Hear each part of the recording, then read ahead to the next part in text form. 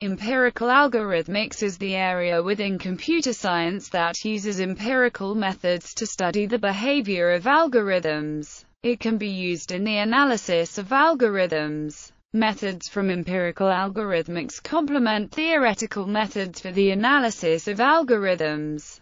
Through the principled application of empirical methods, particularly from statistics, it is often possible to obtain insights into the behavior of algorithms that are inaccessible to theoretical analysis, in particular, high-performance heuristic algorithms for hard combinatorial problems. Empirical methods can also be used to achieve substantial improvements in algorithmic efficiency. There are two main branches of empirical algorithmics. The first deals with the analysis and characterization of the behavior of algorithms, and the second is focused on empirical methods for improving the performance of algorithms. The former uses mostly techniques and tools from statistics, while the latter is based on approaches from statistics, machine learning and optimization. Research in empirical algorithmics is published in several journals, including the ACM Journal on Experimental Algorithmics and the Journal of Artificial Intelligence Research, as well as at numerous conferences, including CWEA, AAAI, IJCAI, CP and SLS.